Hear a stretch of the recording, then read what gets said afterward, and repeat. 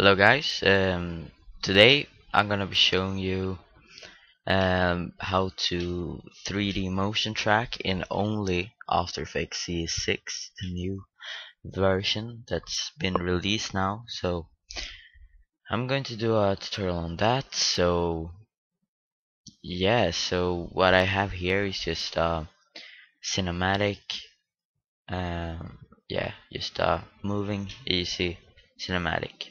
So what you're gonna do is just right click on the clip. It's so easy, by the way. You just right click on the clip and go to track camera. And now it will go like it added like 3D camera tracker, and then it's like time remaining 1 minute, and it goes through all the frames up here. So I will just be back because it will take more than a minute. So I will be back when this is done. Okay guys, I'm back. So when you have done this, it's pretty much gonna look like this. It has like some blue, red, green, pink, yeah, dots over all the screen. And basically what you wanna do is just go and take a place where it looks good.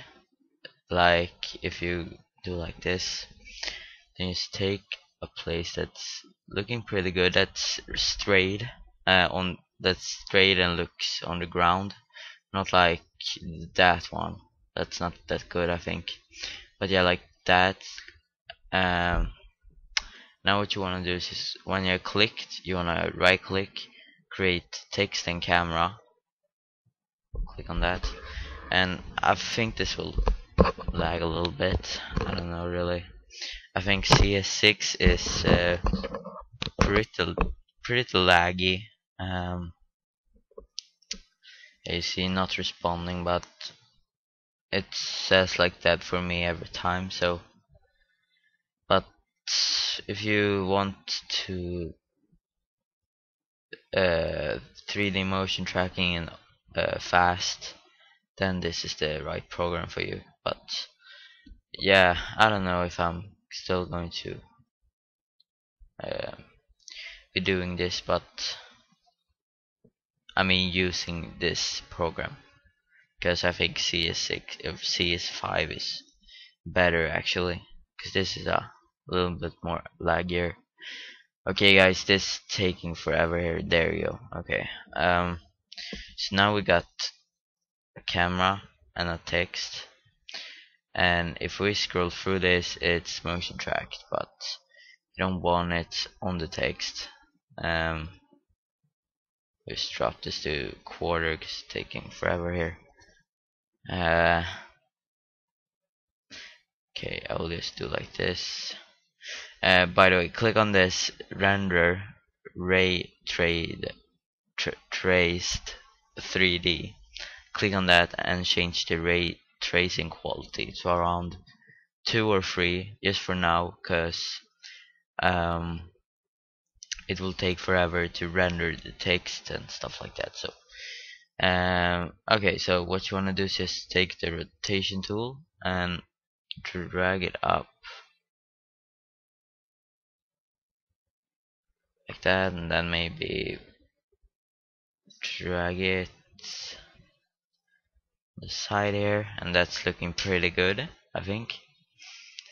And what you can do is you go to your text and go down, and this is a cool feature that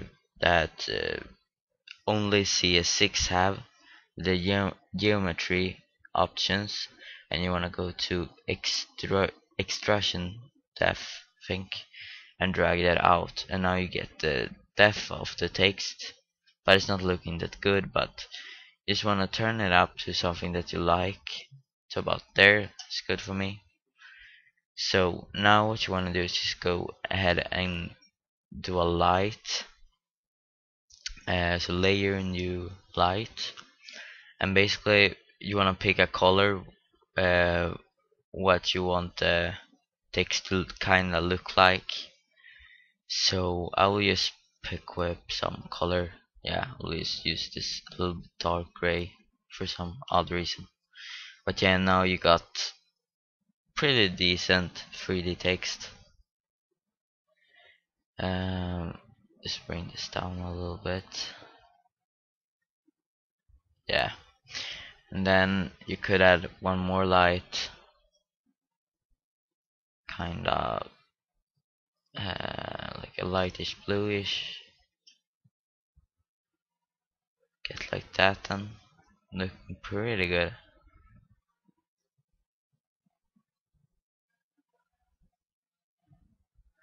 Yeah, I think this is looking really good.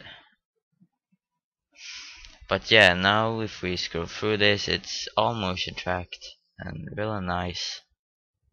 But you can't get the shadows that you have in your Cinema 4D and the material and stuff like that. But this is a really fast way of doing motion track. So, but yeah, I'm going to show you how to do a really fast shadows.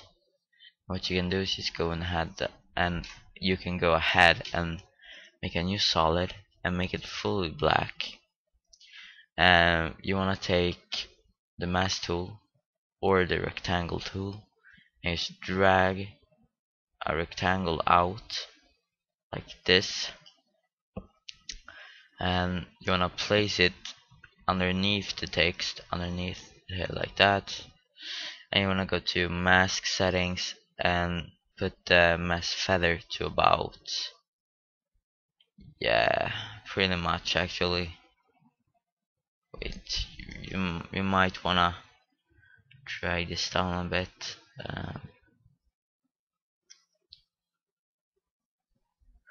But like that, you basically see now you have some dark little shadows, but that's the only way I've been seeing. But yeah, that's looking pretty good in my options.